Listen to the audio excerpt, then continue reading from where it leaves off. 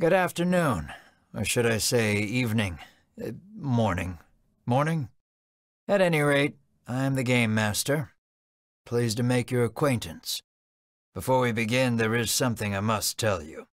You see, my job is to draw you into this world with my voice and cards, which is why I believe it best for you to play with the sound on. In fact, I insist on it. However, as you can see, my voice is subtitled, so you can always read along as well. Now then, are you ready? Let's begin.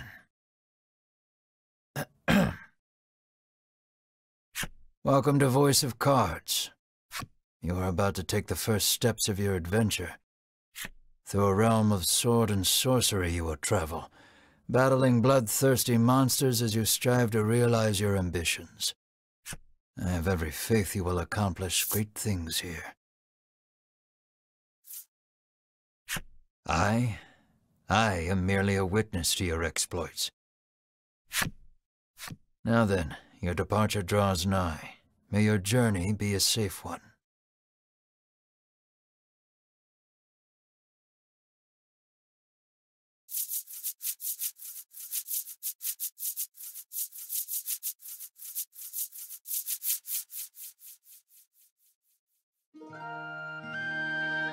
This is Castle Advent. Queen Nilla reigns over the kingdom from within its walls. 3 white-clad adventurers have gathered here at the Queen's summons. Present yourselves, O faithful of the Ivory Order.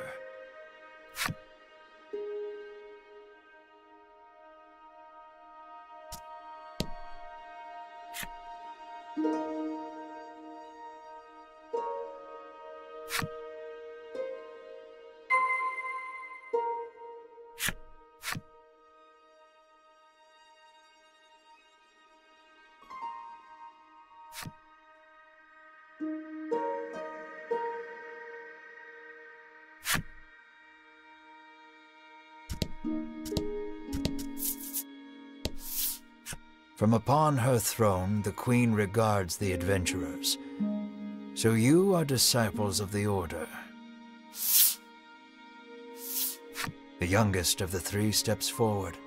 She holds herself with well-born grace. I am Winifred of the Ivory Order, Your Majesty, she says. I lead this fellowship. She bows, glancing to her 2 companions.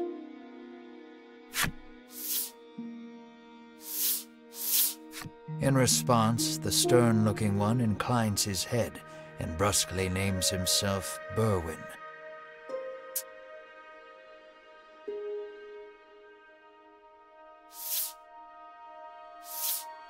The older man is the picture of courtesy as he genuflects and introduces himself as Hedwyn.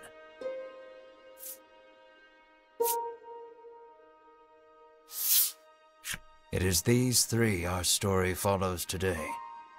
In other words, your party. The Queen acknowledges the fellowship with a nod. In a soft voice, she explains her errand.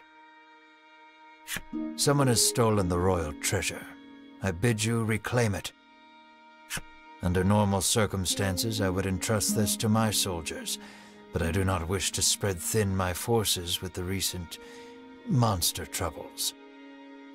It seems the troubled Queen is judged she can entrust this matter to none but the Ivory Order, beloved of the people and unmatchable in battle.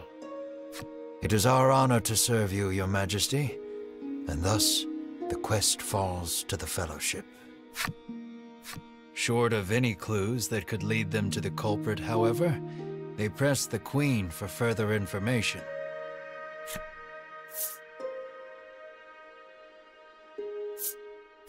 The Fellowship asks the Queen if she knows anything about the thief. The Queen says witnesses might be found at Nexton.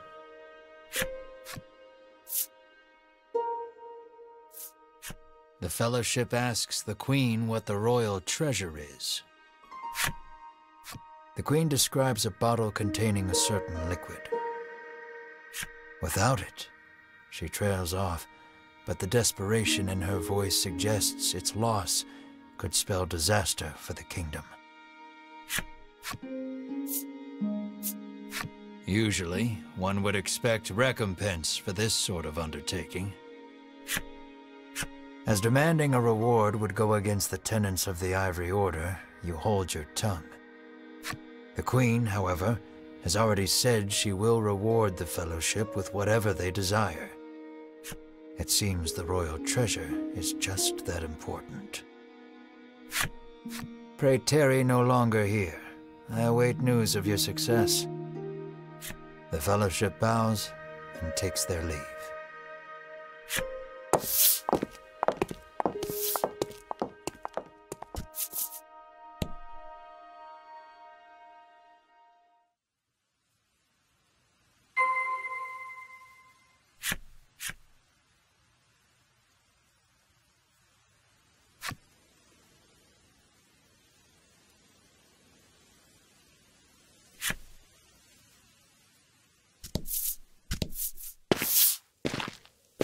We can waste no time finding the treasure. Winifred strides toward town. Wait, cries Berwin, blocking Winifred's path. A monster. You dare stand in our way? Edwin scowls at the foul creature. It lunges at the Fellowship.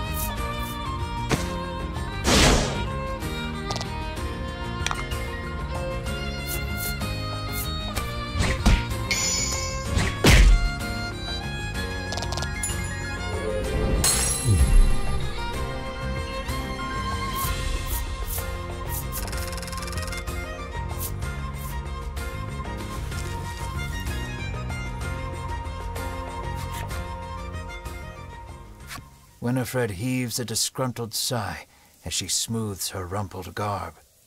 Showing no signs of weariness from battle, Berwin silently wipes the monster's ichor from his weapon. Edwin inspects the remains of their foe.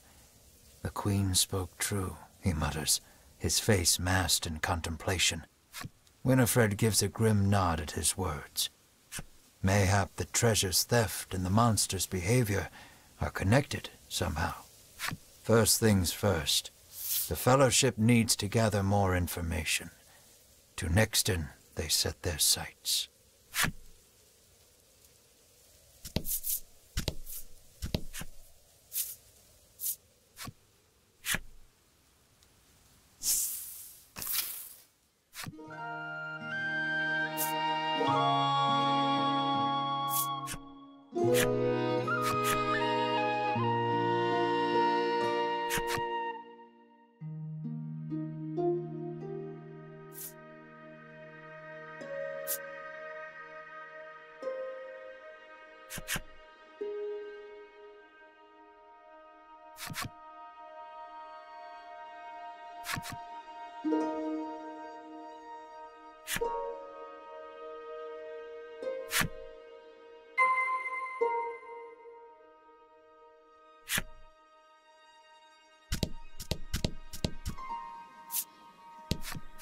I'm too scared to leave town with all those monsters out there, the woman sighs.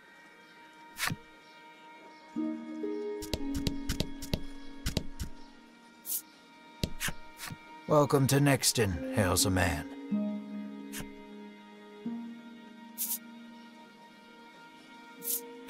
The man doesn't respond to any question except to parrot back his original greeting.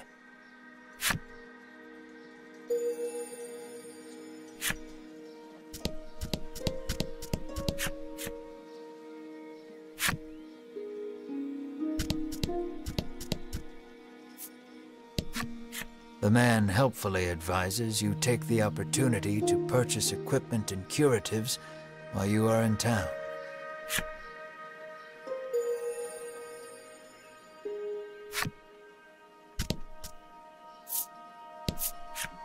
A woman sits hunched over by the side of the road. Upon catching sight of the Fellowship, she calls out for their aid. She's sprained her ankle and needs you to take her to the nearby apothecary.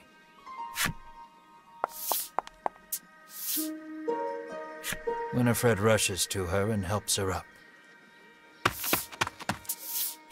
Berwin lifts the woman onto his back, and the Fellowship sets out in search of an apothecary.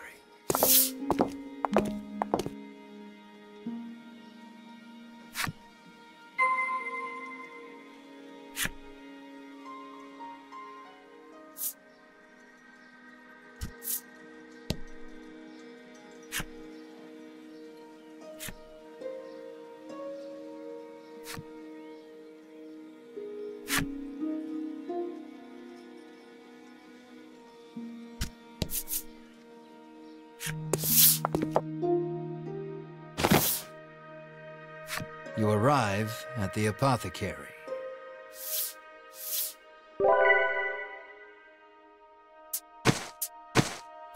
After taking a curative, the woman begins hopping up and down.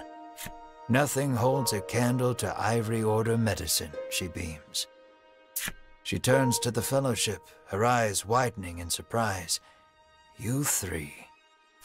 It seems she's only now realized the Fellowship are disciples of the Ivory Order.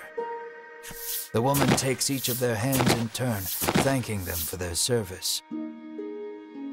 The Ivory Order is famous for providing medical supplies throughout the realm, and indeed the wider world. Every smile the Order brings to someone's face makes Winifred proud to be a disciple.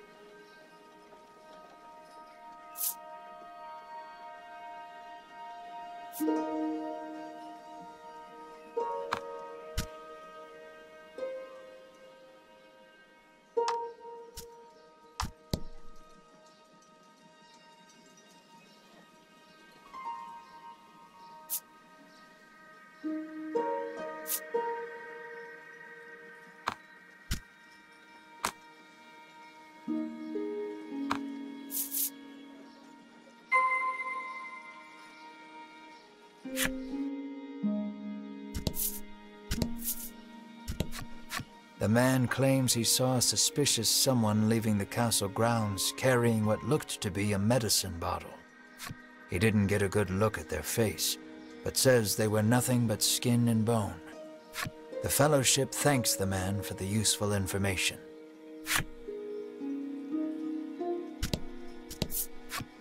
The woman begs the Fellowship for their autographs. She seems to greatly admire the Order. I know there's nothing to worry about with disciples of the Order here, she says, relief flooding her features. Upon asking, the woman says she was attacked by a monster outside of town.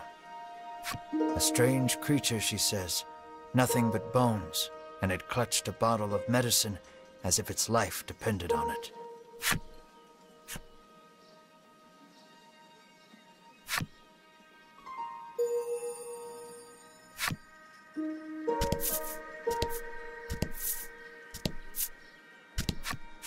Apparently, there's a monster lurking around the outskirts of town stealing medicine, and only medicine.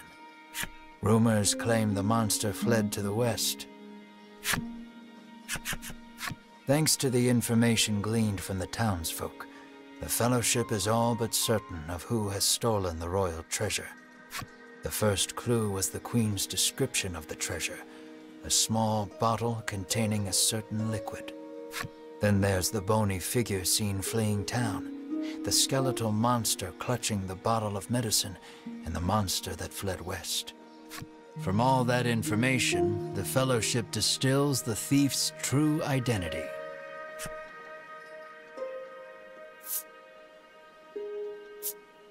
Realization strikes Winifred. I know who our thief is.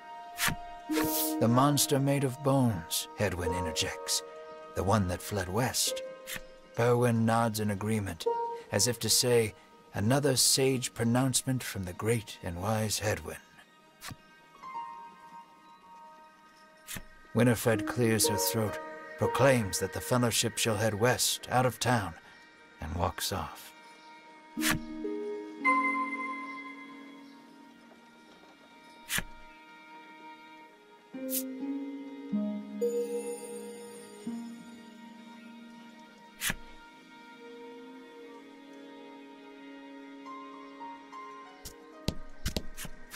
How may I help you? The proprietor inquires.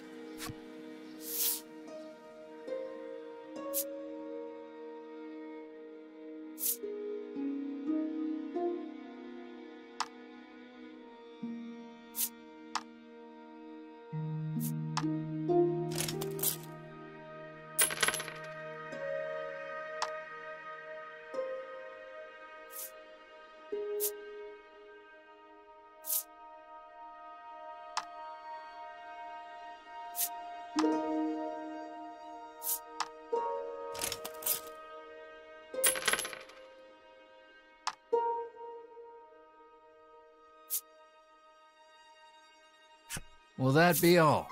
The proprietor asks.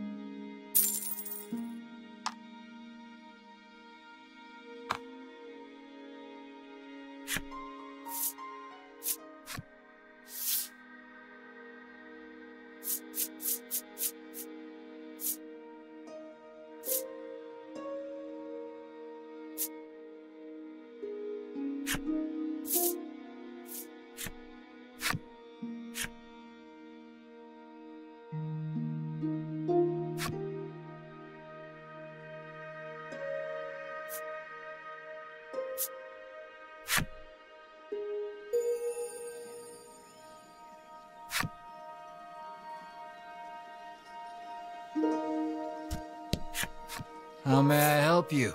The proprietress inquires.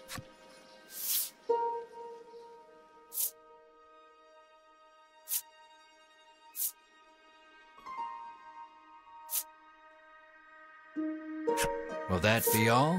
The proprietress asks.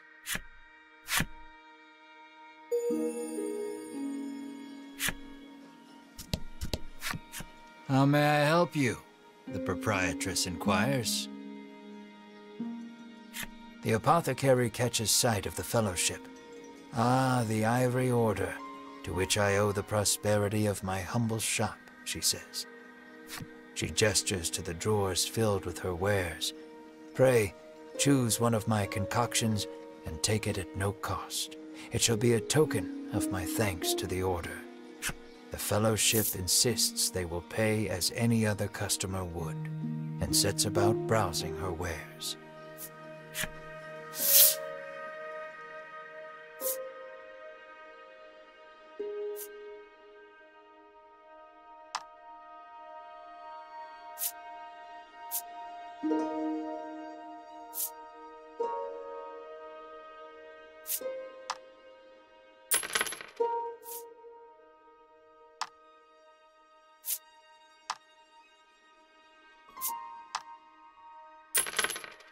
Will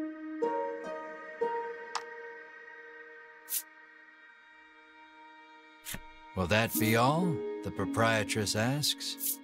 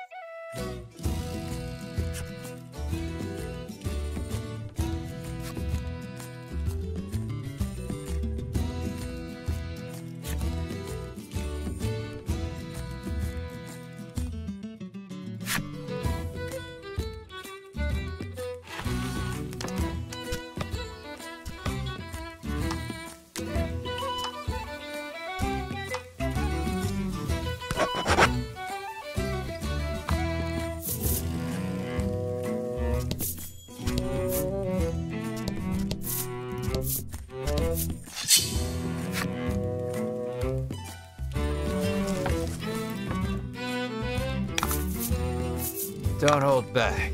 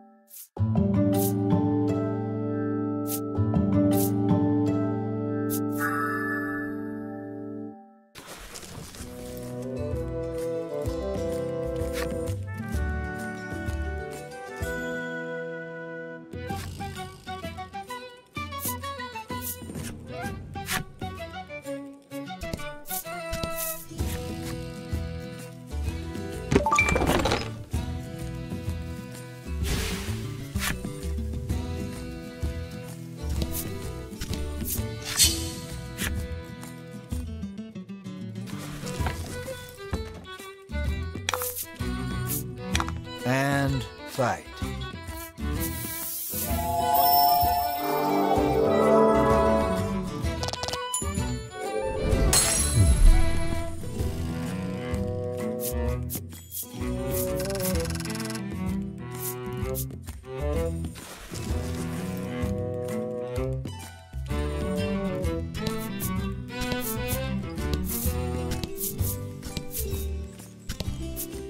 Let's not go there just yet.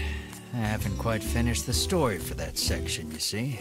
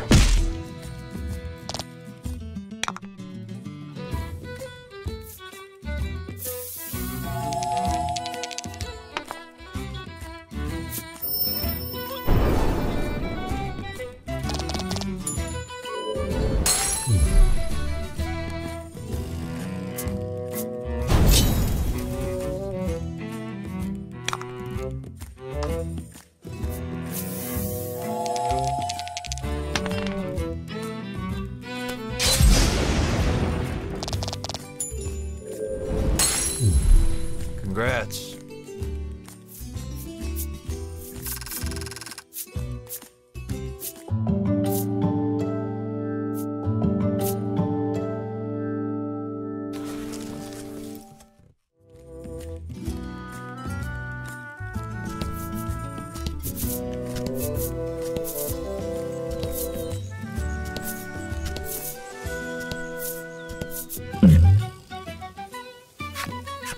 A bizarre rock appeared. It seems primed to explode.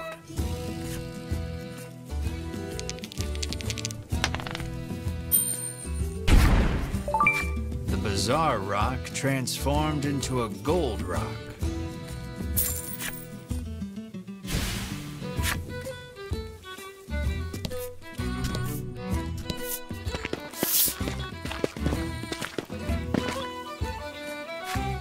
The Fellowship moves westward, only to be unnerved by the sight of a human figure moving through the trees.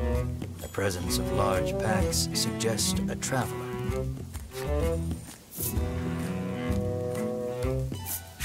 I beg your pardon, but did you catch sight of a monster fleeing west? Winifred inquires. He gives her a puzzled look. There's nothing out there but the sea, he says. That and a cave full of monsters on the opposite shore. I suspect you might find your quarry there. The Fellowship exchange glances and nod as if to say, then that is where we shall go. Alas, they will need a boat to cross the sea. The traveler hoists his packs, suggests the Fellowship speak to the fishermen on the western shore, and takes his leave.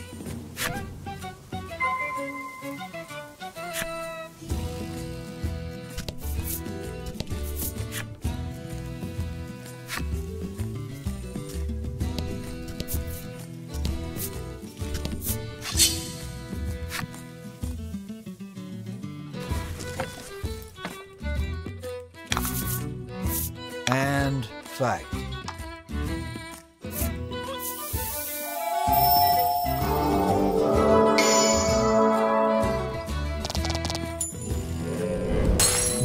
Excellent.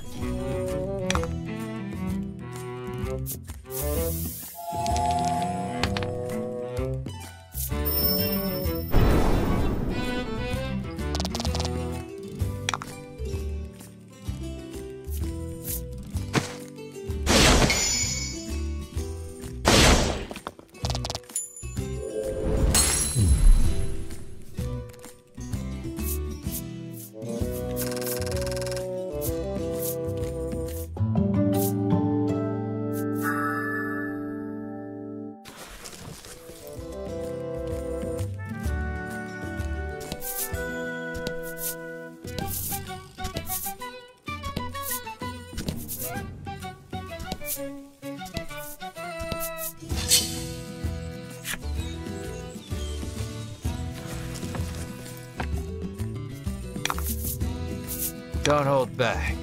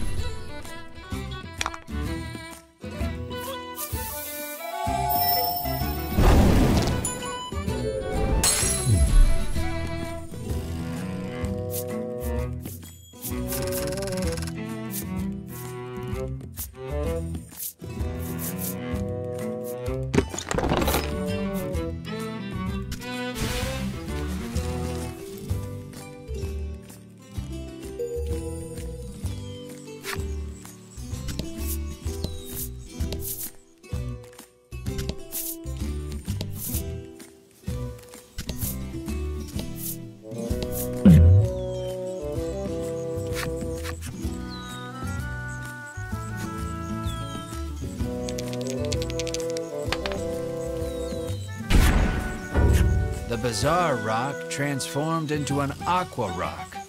The only way out of this fight is through it.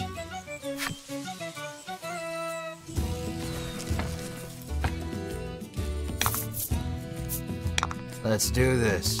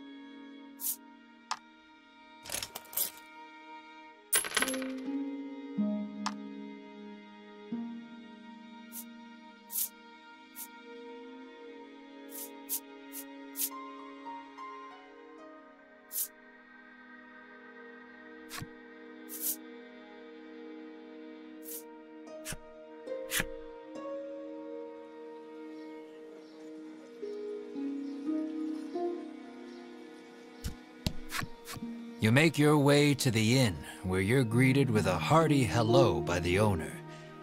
You're from the Ivory Order, aren't you? Thanks to a royal decree, you're allowed to stay the night for free, and you're not about to refuse such hospitality.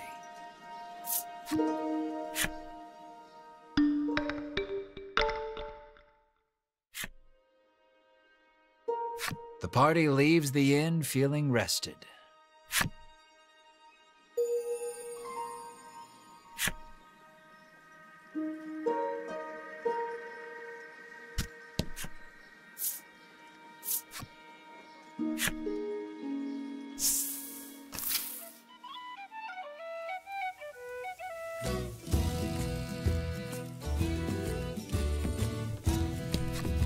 The Fellowship comes upon an anchored ship.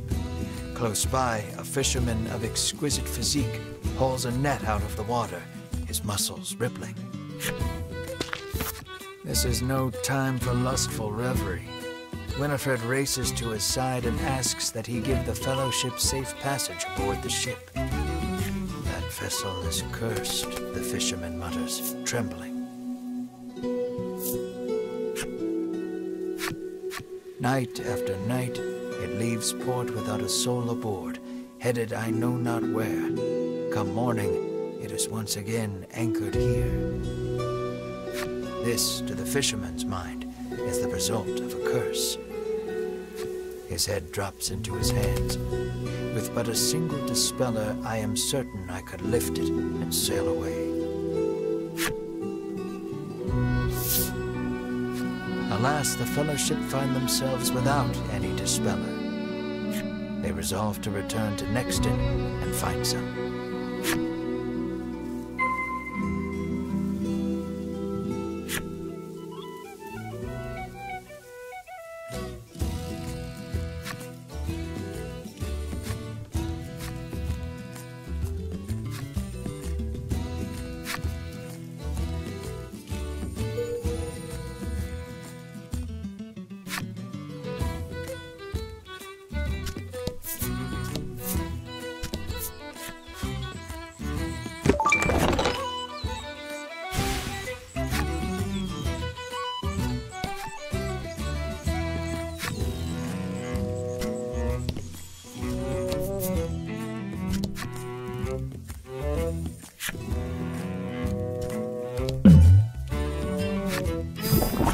Monster appears to be in pain. Seems the poor thing's been poisoned. You may be able to aid it by administering some antidote.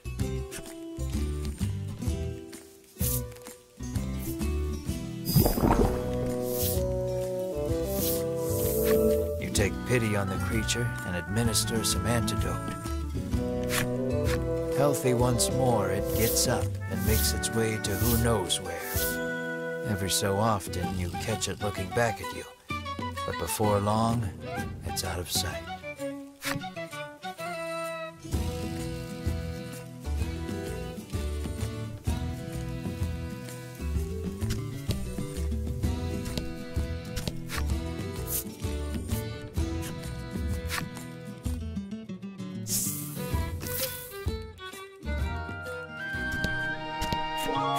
An innocent-looking young boy accosts the Fellowship. Want to play a game with me? He asks expectantly. In this parlor, you can play cards. The child rambles on, wheedling you. I'll give you this if you play with me.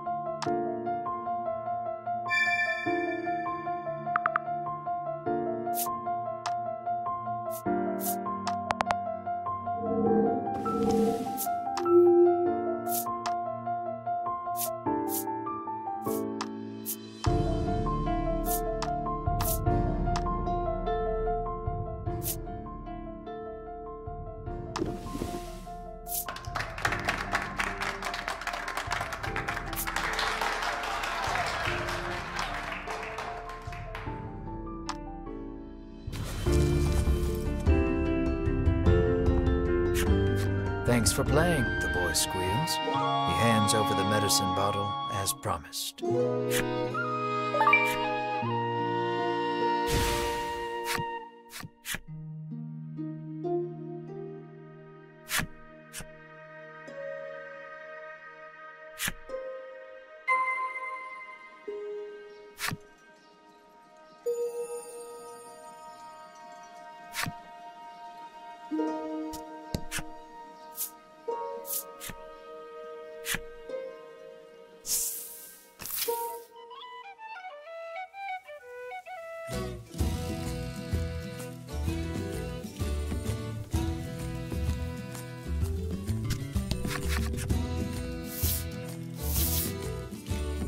Winifred hands the despairing fisherman a dispeller and asks again for safe passage to the cave beyond the sea.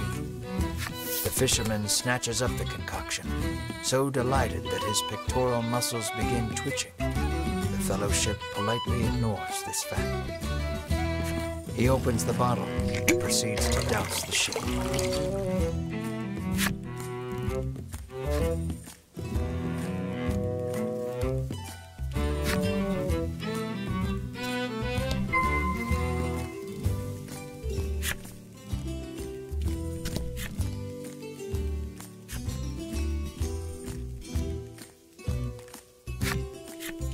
Are you ready to set sail for the cave? The fisherman asks. How will you respond? Let's shove off then. He beckons you aboard.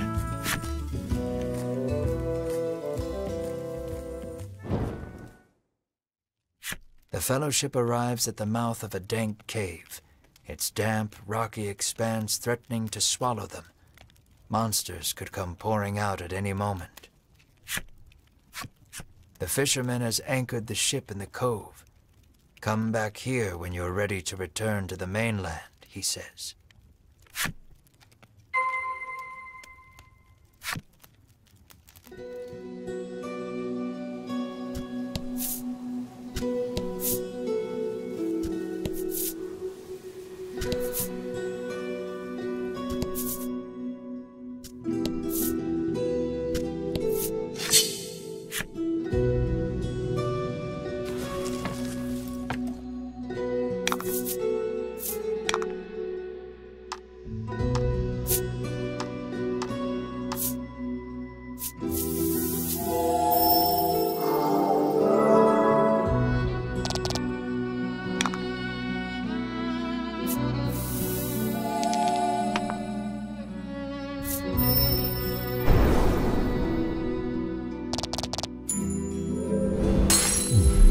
You did great.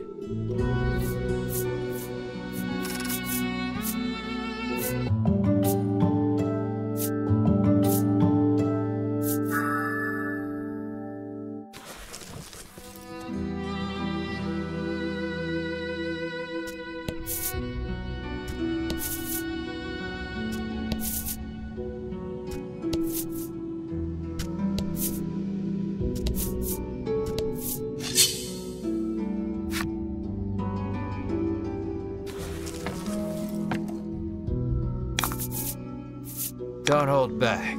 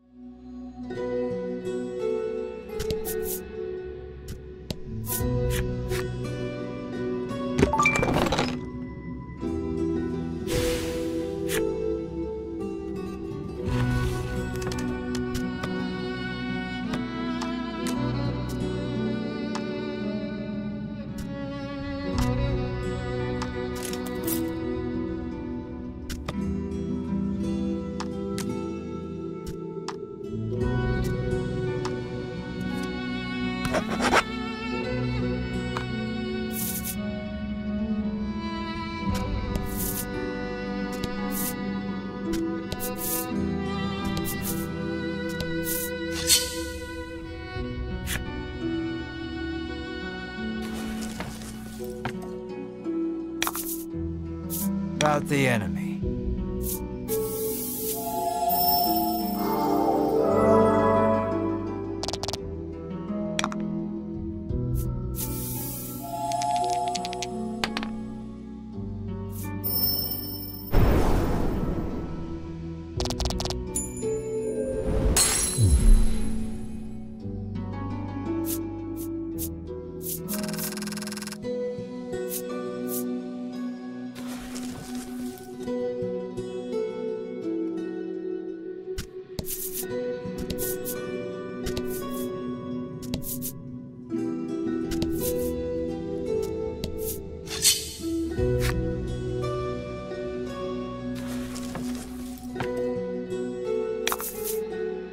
About the enemy.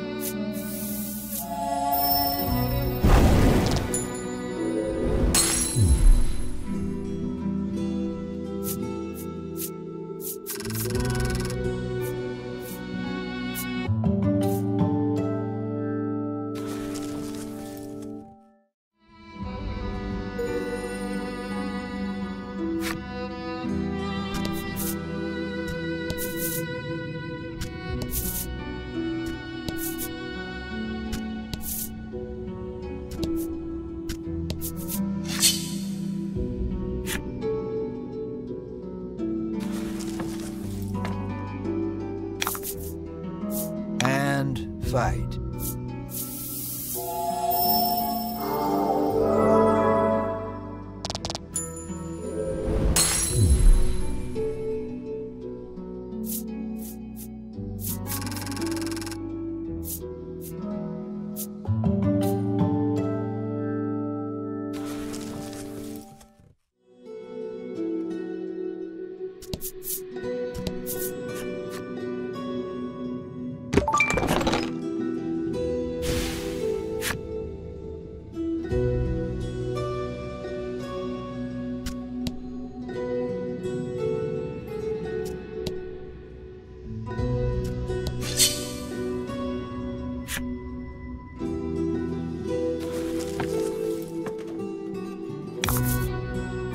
Let's do this.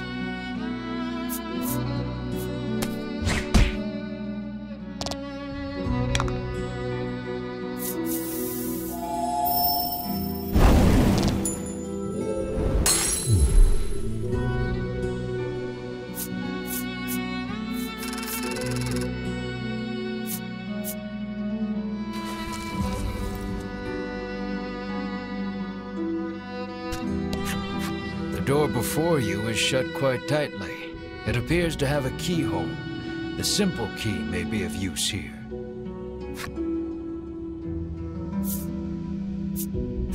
The Fellowship slides the simple key into the keyhole and turns it. The lock opens with a thunk.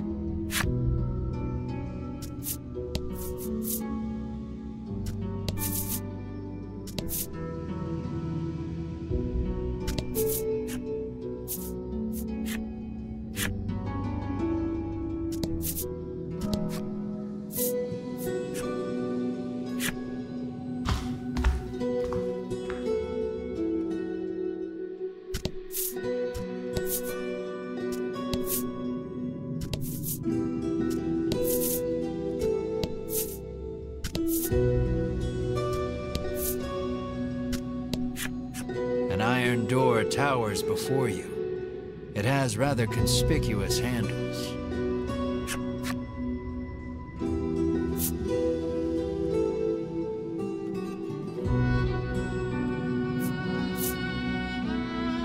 Berwin pushes the massive handles against the door with all his might. It moves not an inch. Berwin gives the door a roundhouse kick out of pure frustration.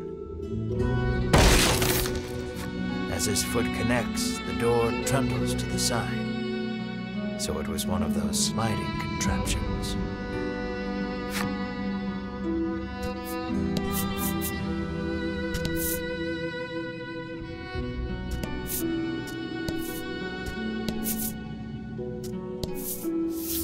Something leaps out at the Fellowship from the darkness. Winifred deftly parries the attack with her staff. Edwin looks fondly at Winifred, only to have his reverie interrupted by Berwin's cry of, "It's coming back."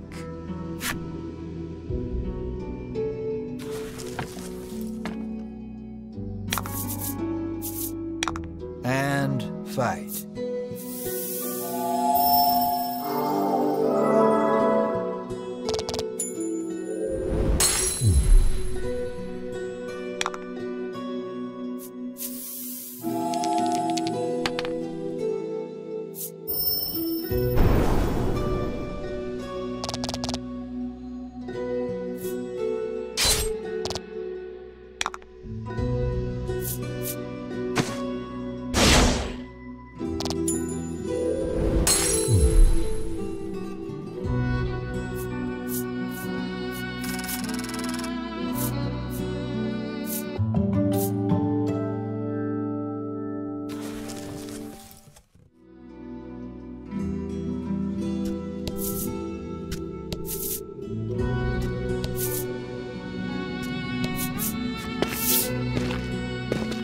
The Fellowship approaches the chest, only for a voice deep as an earthquake to echo through the cavern. "You shall not have it," a voice growls. The Fellowship warily eyes their surroundings as several somethings leap out of the shadows.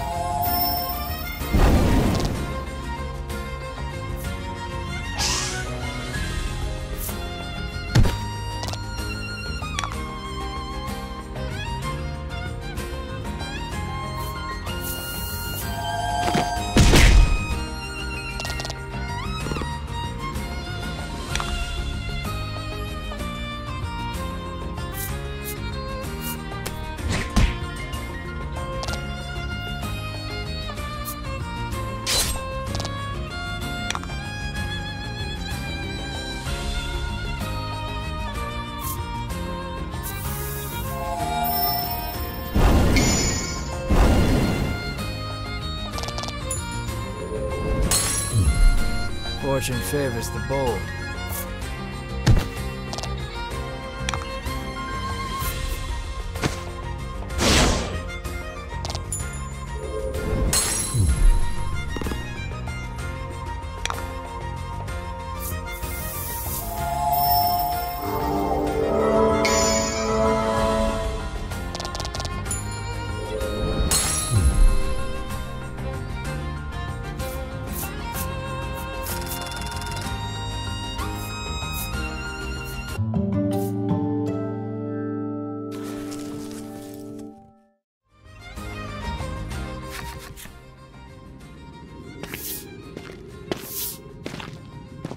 Winifred neatly steps through the fiend's remains and opens the chest.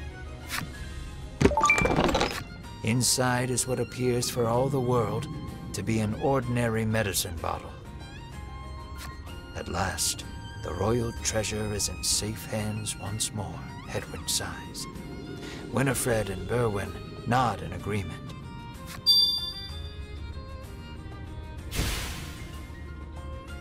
Treasure in hand, the Fellowship exit the cave, exulted.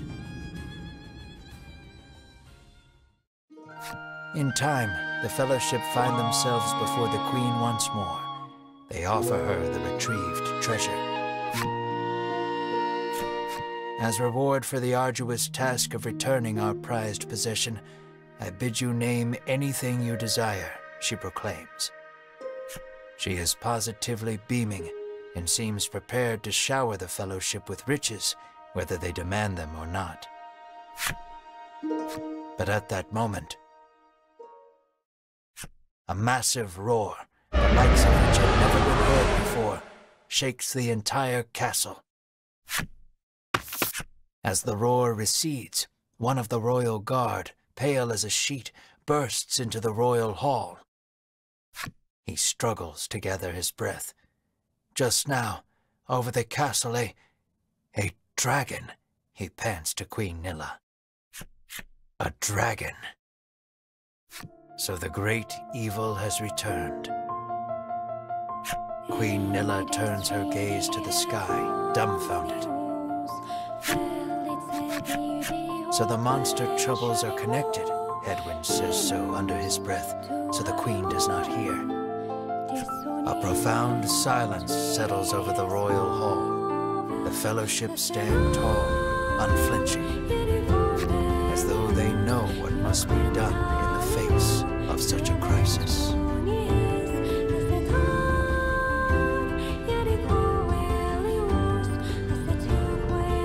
What will become of the land now that the dragon has returned? I'm afraid that will have to wait. We're all out of time for this portion of the adventure. Don't you worry. We'll continue the tale another time. I look forward to our next session. Until then, I bid you good day. Farewell, friend.